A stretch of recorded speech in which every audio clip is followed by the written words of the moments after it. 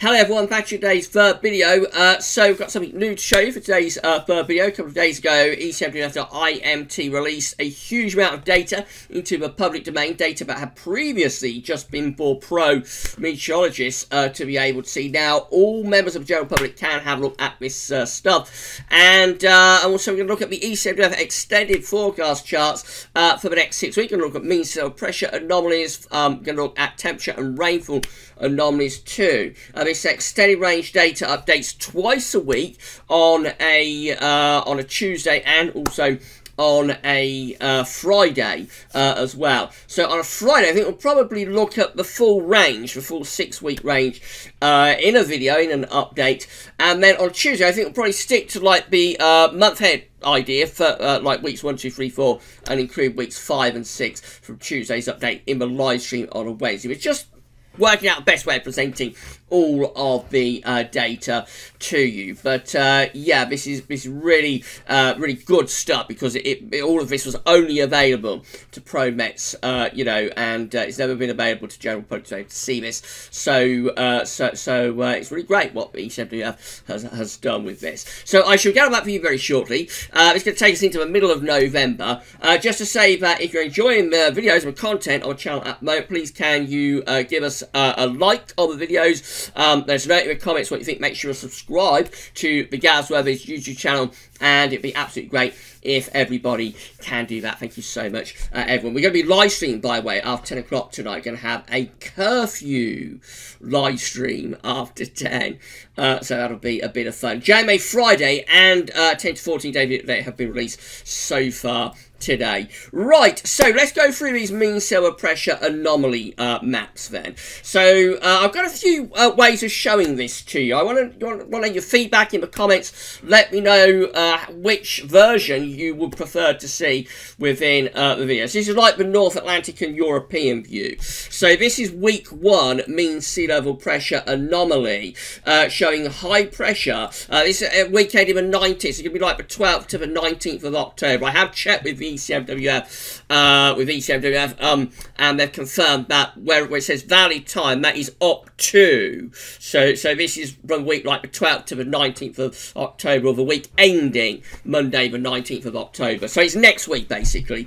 Week 1 showing high pressure blocking in the North Atlantic around Iceland and into the northern latitudes, as well as extending back into the Arctic. Low pressure pretty much of Europe is going to be bringing in the wind from like an easterly type direction, so you would expect it to be quite cold in the north and the west of Europe. Reasonably dry, particularly to the northwest. Could be some showers in more eastern parts of the country. This is week 2, the week ending the 26th of October. So this one looks more unsettled. We've still got the blocking up to the north, up towards Greenland, but it is proceeding back up to the north. Low pressure coming in from off the Atlantic and feeding up perhaps a milder southwesterly wind, but also wetter into the UK. By the way, this Friday update will primarily be focusing on the UK and Ireland, whereas on Tuesday we will continue to focus on the wider European scene. But of course, everybody in Europe can see the broad setup that's going on across Europe with this. But on a Friday,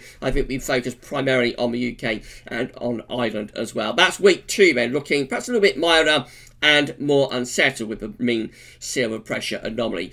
This is week 3 for the week ending the 2nd of November.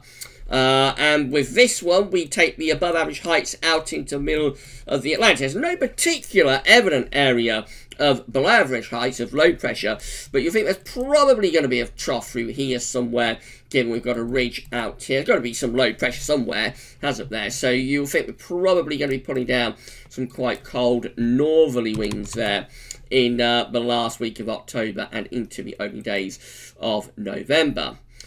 Week 4 is the week ending the 9th of November. Now, of course, the further out we go, remember, with this, the weaker the signal is going to get. Still a very weak signal for some higher pressure, though, to the south of Greenland. Otherwise, again, there's not much to go on. So the mean sea level pressure anomaly is by week 4 quite weak. Week 5 is the week ending That's going to be the week ending the 16th of November. Yeah, just check that's right. So that's the week ending 16th of November. Still the idea of some higher pressure away to the northwest. So the ECMWF is going to town really with higher pressure to the north and to the northwest of the British Isles. Again, across many parts of Europe, there's not much to go on, but with higher pressure up there, you will think that at the very least a jet stream is probably going to be diverted a little bit to the south. So we may be diverting the jet stream a little bit to the south. It certainly doesn't look like an overly mild sort of month to 6 weeks coming up. Far from it, with this high pressure continuously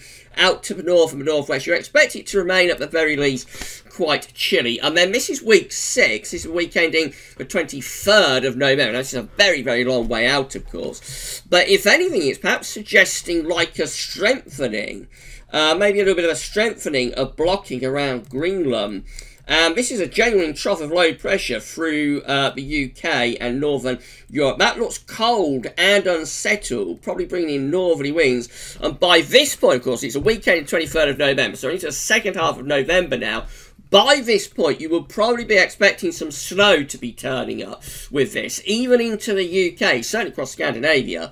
But you'll probably be expecting some snow if that came off, even into the UK in the second half of November. Now, bear in mind, this is a very, very long way away. This is 6 weeks, maybe. ECMWF is a very good model. And, of course, the 42-day ensembles are at least partly what the UK Met Office bases their, extended forecasts on that get updated daily. So it's a really good model. It is taken very seriously by the pro Mets who have always been able to see this over the years. But the further out you go, it does come with a little bit of a health warning. Now, I want to show you another way of looking at this. So that is like the European view. So let's have a look at. So let's look at the Arctic view, Ben. So that's how the European view looks. I want to know from the North Pole though, it looks like this. I want you to tell me which version you prefer. So that's how week 6 looks from the North Pole view down.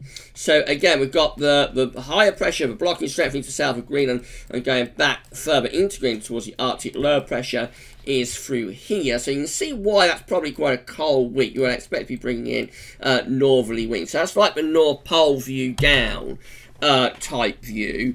I also show you a global view. So this is how week 6, week ending 23rd of November looks globally. Look at that. That's global. And again, we see that we've got the high pressure up towards Greenland and extending back into normal latitude. Notice generally quite high pressure across much of the polar field, actually, both pink colours there. The blue colours extending through the west of Europe. So again, it shows why we would be quite cold through there. Winds certainly coming in from the north, maybe a northeasterly direction. Let me know in the comments which view you prefer. Do you prefer the European view? Do you prefer the North Pole view down? Or do you prefer the global view, the wide globe view? I don't think there's like a northern hemisphere views. There's a North Atlantic view, so that's how it looks with the North Atlantic as well. So many, many different ways of being able to see all of this data, and please let me know which view you would like to see. This is a temperature anomaly for week 1, week 1 temperature anomaly for the week ending the 19th of October for Europe. So east-west split, we've been seeing this within the model data a lot, just recently warm over on the east side of Europe. For I in the UK, much of Western Europe is looking cooler than average. This is the week 2 temperature anomaly, generally going a little bit milder in week 2. This is when we're taking the high pressure a little bit further north and maybe pulling up something a bit milder from the south. So those warm and average temperature anomalies sort of extending back into the west of Europe. It's only a little bit above average for Ireland and for the UK, but it is a slightly milder week there for the weekend of the 26th of November. Week 3 temperature anomaly goes colder again though, goes a little bit cooler through the last week of November into last week of October into the opening days of November. Western Europe is becoming cooler. Eastern Europe still looking generally quite warm. Week 4, temperature anomaly. Of course, the further out we go, the weaker signals are getting, but still the broad idea is there that for much of Northern and Eastern Europe, it's warmer than average. Western Europe looking a little bit cooler than average. Ireland and the UK generally slightly below average temperatures. Week 5, temperature anomaly for week ending the 16th of November. Very weak signals by this point, but still you can see, but broadly the idea is there. The far northeast and east of Europe looks warmer. The west of Europe possibly looking a little bit cooler. The further out we're going, the weaker the signals are getting. And week 6 looks like that. So still it goes on really. Far eastern parts of Europe, milder than average. Western Europe hinting at being cooler than average. If anything, it might be turning a bit colder up towards Iceland and Greenland, possibly plunging southwards into western Europe. And then we've got the precipitation anomaly. So they're looking like this. Week 1, precipitation anomaly. You can see where the blocking is, can't you? You can see where it's drier than average just here, where we've got these orange colours. So drier than average to the north and to the west of the British Isles. Wetter than average over on the eastern side of Europe. So where it's mildest, also quite wet, but where it's coldest, it's relatively dry away to the northwest. Anyway, notice it is even picking up on light, because it's going to be an easterly type week next week, and the ECM model is picking up on the showers and maybe longer spells of rain that we will draw into the eastern side of the country through the North Sea on those eastern weeks. This is a very, very good model. A lot of the models won't pick up on that sort of data, so this is why the ECM is rated so very highly, I think, because a lot of this will be showery stuff, showery rain, and as I say, a lot of models won't pick up on that very minute detail. So actually eastern areas next week could be quite wet, but in the northwest will be relatively dry. Obviously, if this was like a couple of months on, then all of this coming in from the east will probably be snow. This is how week 2, precipitation anomalies. So this is a wetter week generally across much of northwestern Europe. So it's wetter than average across northwest Europe. The blocking is still there, drier than average up towards Iceland, but the drier conditions are receding back northwards again to some degree. Southern Europe looking generally dry. But yeah, that's definitely a wetter week for Ireland and the UK in week 2. Week 3 looks like that. Weekend in the 2nd of November. Signals getting weaker the further out we're going, of course. Looking pretty dry out to our west and northwest, though. So still plenty of high pressure in the North Atlantic, you would assume. A bit wetter over Scandinavia.